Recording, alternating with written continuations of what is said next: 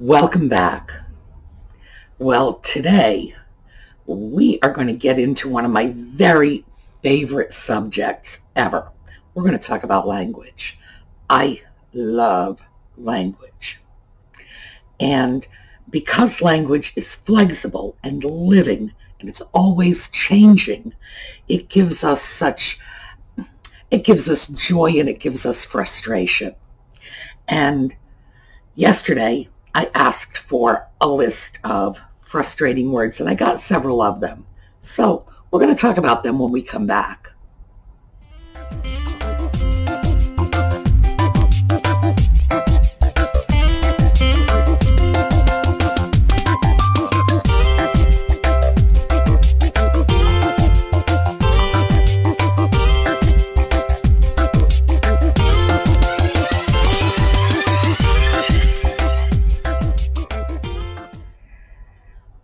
Okay, in no particular order, let's talk about some of the words that get on your nerves. Now, I'm not dealing with non-words or mistakes because, of course, we all get annoyed with mistakes. Than, T-H-A-N, confused with then, T-H-E-N, or there, T-H-E-Y apostrophe R-E, as in they are, or their, T-H-E-I-R, as in belonging to them, or their, T-H-E-R-E, as in over there. Those are common mistakes. And we're not going to talk about mistakes. Mistakes annoy all of us. We're going to talk about, let's just say, interesting words, abused words. Maybe they are, maybe they aren't. So, as I say, in no particular order, someone wrote in and said they really disliked the word crotch. Well, crotch, that's all that is. It's a fork. We have a crotch in a tree. Of course, we have a crotch in our pants. This word is a great word, crotch. It's a very old word. It's been in our language for a long time, and it goes back to the shepherd's crook, the rod that a shepherd used as they were, going through the fields with their sheep. I grew up in a city. We didn't do that. Crotch, crook. And the other related word that I'm sure you'll get right away is crutch, because an old-fashioned crutch, and by old-fashioned I mean medieval, in the Middle Ages, if you wanted a crutch, if you needed a crutch, you'd cut down a branch of a tree that had a good crotch, cut it off, that's where you'd stick your arm, and you'd wander around with your crutch. All related words, crook, crotch, crutch. And it all goes back to fork.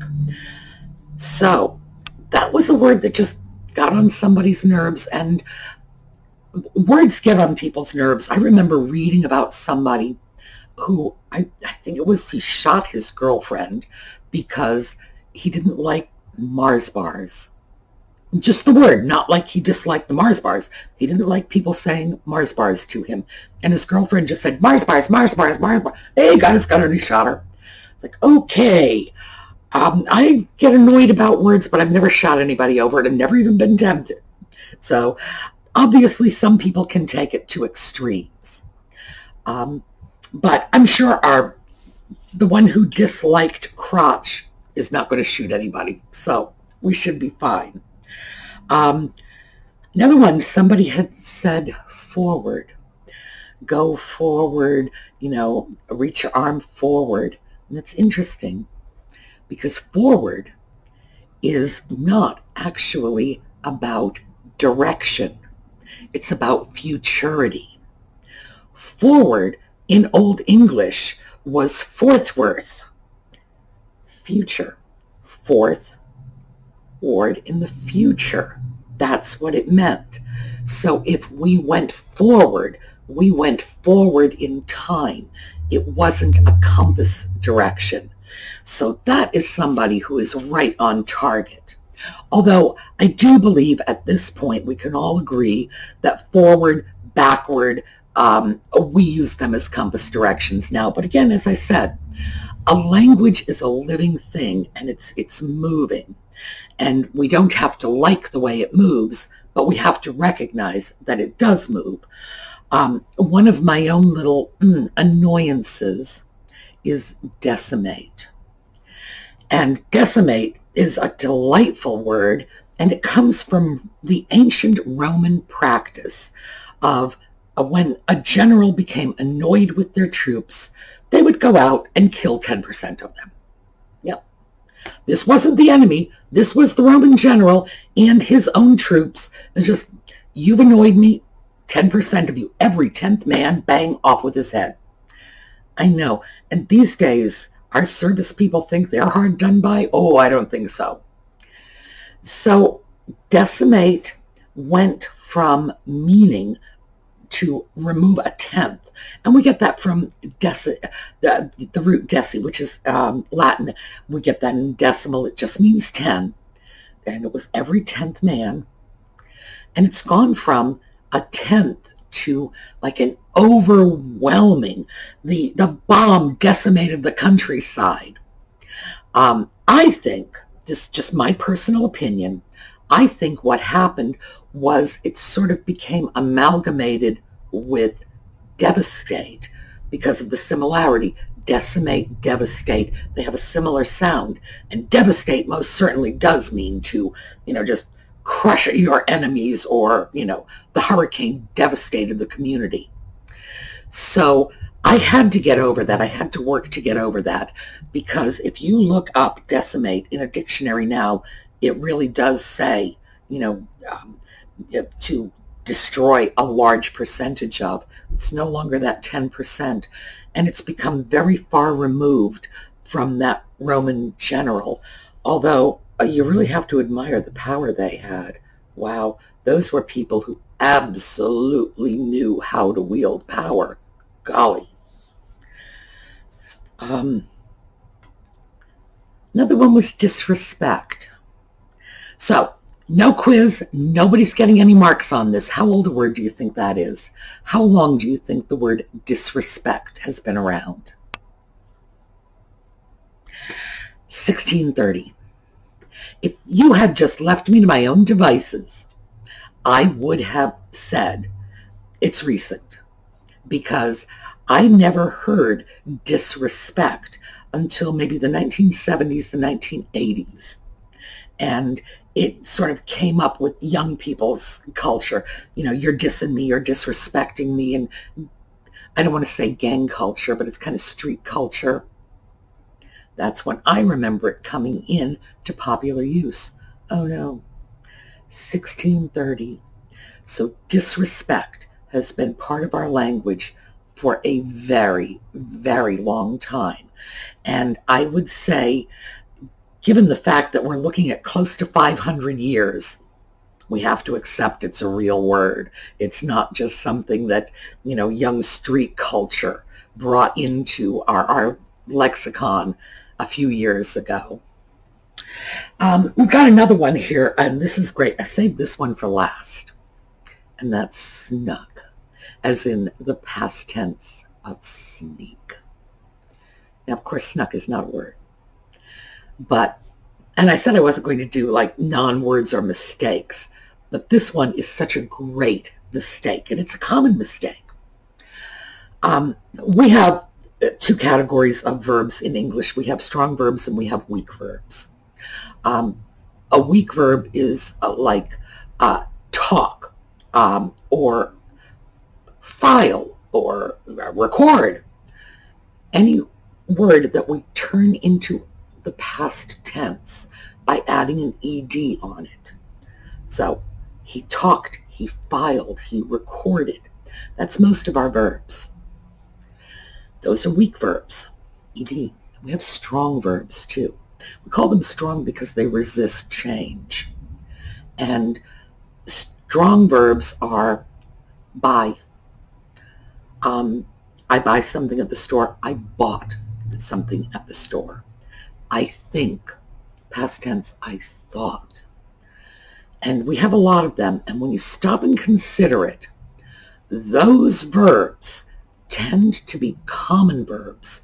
They're in our language it's hard to get through an hour without throwing one or two of them out, never mind a whole day.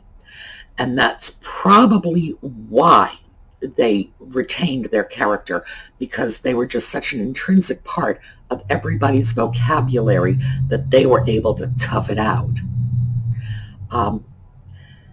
Interestingly enough, the way those verbs are changed, which is a vowel change, you know, think, thought, well, actually, yeah, there are a few consonant changes in there too, but rather than the ed, that tends to be the way Arabic and Hebrew deal with their verbs. They'll have the consonants will be stable and the vowels will change. And interestingly enough, there is historical evidence to indicate that Aramaic speakers may have hit the British Isles long time ago, and it's possible they brought that with them. We don't know, because it's too far gone in the distant past. But snuck is someone's effort to make sneak, which is a weak verb, sneak, sneaked, turn it into a strong verb. Now, the interesting thing is when you leave little children to their own devices dealing with strong verbs, weak verbs, what children try to do is they try to take the strong verb and turn it into a weak verb. Mommy buyed this at the store. I runned away, because they're used to the fact that most verbs are turned into past tense with an ed. So they try to do that to all verbs, and they have to be taught. No, it's buy, bought. They just have to memorize that over time. We all did. My favorite of these, and for those of you who are my age and spent time in front of a television as I did when I was a kid, you may remember this. I got this from the Addams Family, and it was slink, slank, slunk. So that's the conjugation of the verb to slink. And of course, it's modeled on drink, drank, drunk. And that's where snuck comes in. We have a lot of odd little verbs like that people will try to turn into strong verbs because they have some resemblance to other strong verbs. Slink, slank, slunk, like I say, is drink, drank, drunk. Sneak, snuck, probably something very similar. We have some like dive and dove. Dove is a legitimate past tense of dive, but so is dived. And you will see that. Sometimes there are both. I would say, if I had to guess, that dove will probably go away and dived will probably take over, because we tend to go for consistency. So some of the less frequently used verbs that that you can, in fact, turn into the past tense either as a strong verb or as a weak verb, the weak verb will probably take over. Think and thought, no, I think that's with us for good. But, you know, our language is not perfect. It's interesting, but it's not perfect. But anyway, that's why I saved snuck for last, because it's fun. And it's interesting that as children, we wanted to turn everything into a weak verb so it all made sense to us. And then as adults, we now grab a perfectly useful weak verb that just fits the pattern like it's supposed to, and we try to turn it into a strong verb. Hey. So, I have a word origins. But before I get into that, I did want to mention something. I don't think I've ever told you that where I am living right now, and me and my schoolhouse, I've been here 10 years. And every year for the last 10 years, my yard has been invaded by a different animal. When I first came here, it was snakes. Not surprising. The people next door to me are hoarders, and their mother and father lived here before I bought the place. They were hoarders too. And when you have enough junk in the yard, you get vermin hiding in it and making nests in it. You get enough vermin, and you're going to get snakes. So, yard full of snakes the first year. And then it was groundhogs the second year. And then skunks. Baby skunks, by the way, they practically come out of the womb spraying, just so you know.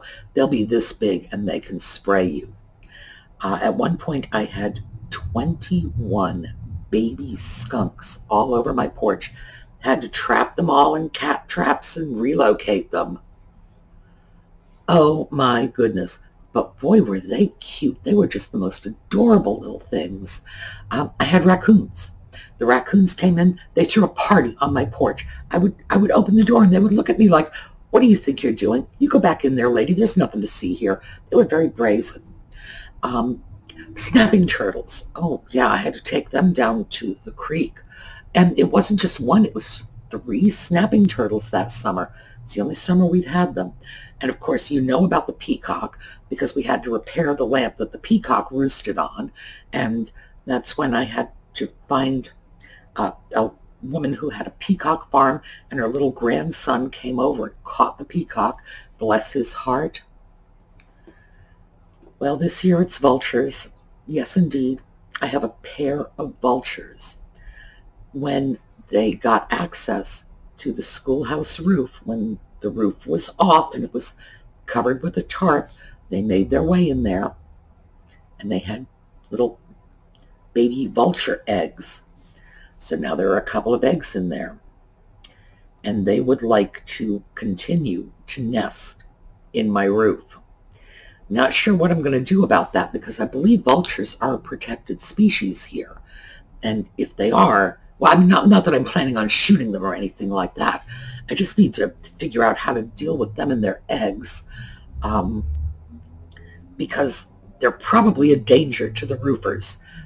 They can be aggressive. They're vultures. No one ever really thought of vultures as nice, warm, fuzzy, cuddly little things. Although I do believe that it's one of the French poets, Balzac, I think, used to wander the streets of Paris with his pet vulture. I'll have to look that up, but I do believe it was Balzac who had a pet vulture. So who knows, maybe if I can hatch those little eggs, I can raise them as pets, and I can wander the streets of Carlisle with 2 little pet vultures. But yeah, I love you. I'll wander the streets with you first. I think Audie needed to be heard from on that. Anyway, I've got vultures now. I'm going to show you some film of the vultures before we sign off. That'll sort of be our closing, a little bit of vulture film. And let's take a look at this now. Audie, be good. Oh, he's going to go after the camera. I know he is. Come here. Come on. All right, no, he isn't. All right, good.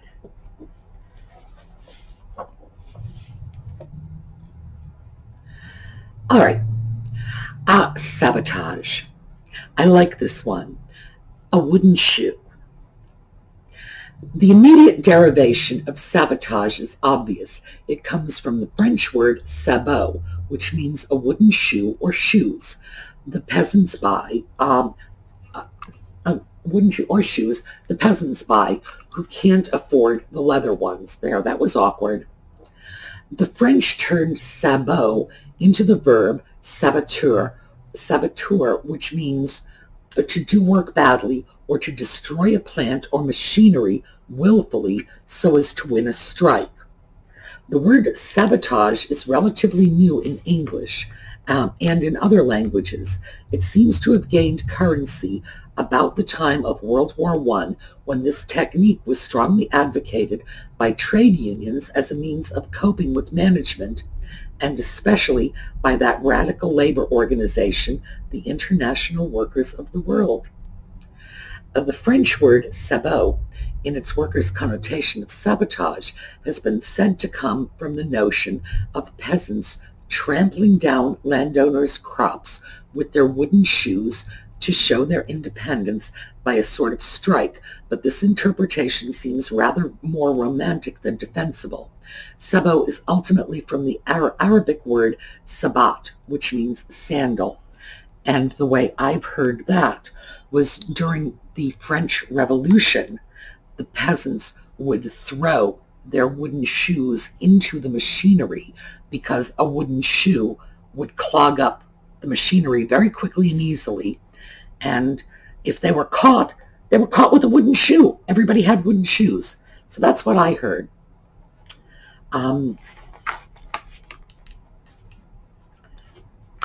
Stenographer. Her writing is compact. If a businessman has a stenographer, she will take his dictation down in shorthand, for the Greek words for the term are steno, little, or compact, and grapho, to write. But should he rate a secretary, then she should keep his confidences, for the Latin term secretarius means one who keeps your secrets. Upholsterer. He displayed the wares. In days long since by, told you this is 1950. In days long since by, this word was spelled upholsterer, upholdstrer,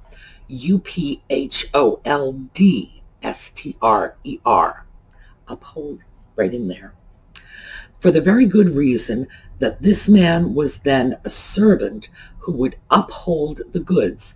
That is, he held the goods up that were for sale so they could be seen by the possible buyers. Then later on, he became a person who was hired to make the goods look more attractive by decorating them or draping them in an artistic manner. Finally, he became our upholsterer. Oh, and let me mention, by the way, that I was talking about the author of this book, and where are we? It's,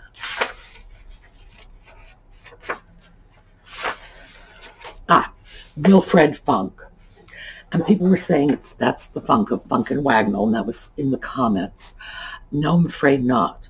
This is the son of Isaac Funk of Funk and Wagnalls. So his father was Funk and Wagnalls, and he is sort of Funk Jr.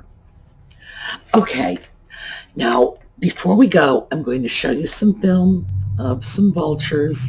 Yeah, oh my, no idea what I'm going to do. I actually do have to call somebody and find out if they are endangered or protected. Maybe there are people who will come out and take the vulture eggs and do something with them. And by something, I don't mean make an omelet. I mean figure out how to hatch them, or maybe they have some clue about where I can relocate the eggs to. Because if all goes well, the roof is going to go on the schoolhouse, and the vulture eggs are going to be trapped inside. And I don't really fancy the idea of just leaving the door open until vulture eggs hatch. That's probably not the cleverest thing I could be doing. Although, I mean, I guess it could be done. The schoolhouse has a very nice wide porch.